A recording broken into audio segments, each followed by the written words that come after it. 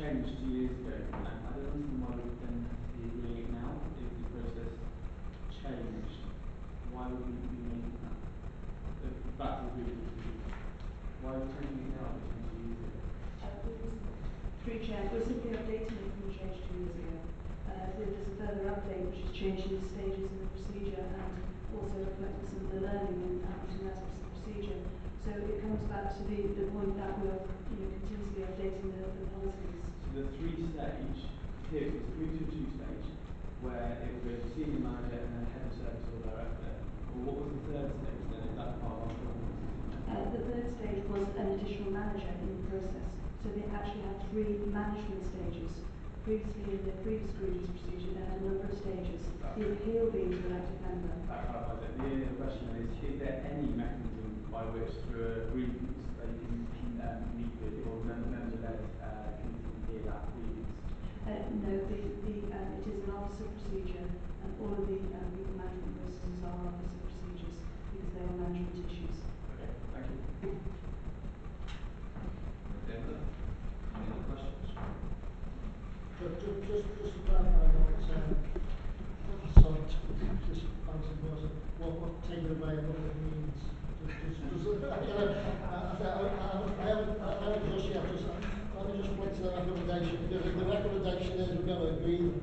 I hope that means they're going to go away, clarify it, and then come back to us. Otherwise, the recommendation's being that's what I'm told. Okay, hang on. Through your check, can I make a suggestion? You've got another item. Would you mind taking the other item while we just look at that paragraph and revisit it at the end of that item? Thank you for agreement. Thank you. Okay, then we'll move on to item 14 and come back to item 13 for recommendation. Colin.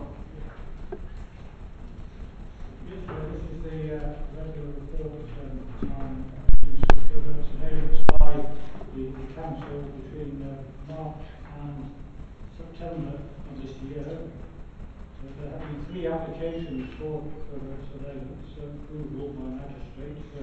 All 3 applications were granted.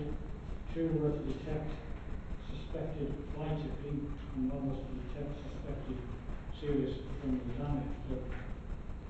As the report indicates, there has been a successful prosecution in April of this year of a person who was found guilty of, or pleaded guilty to fly tipping in Buckaloo Street. The reason why he pleaded guilty was because the evidence obtained covertly demonstrated that he was the offender.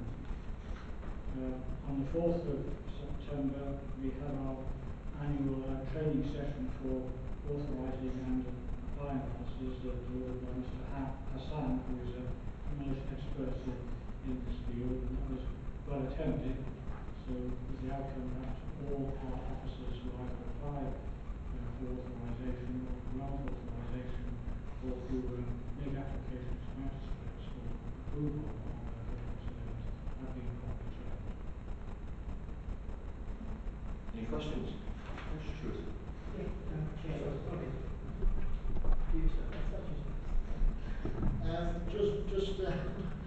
Just before I lose it completely from my mind, from my brain cells. In a previous report, there was a suggestion that we were looking at using Rimmer for was a nuisance application. I think officers are investigating whether it was possible given the more recent changes.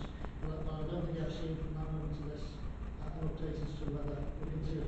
Yes, I have alluded to that in that the antisocial behaviour team,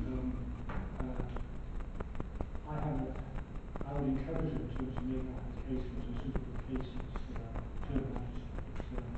There has been harassment within the definition. That's not a legal offence.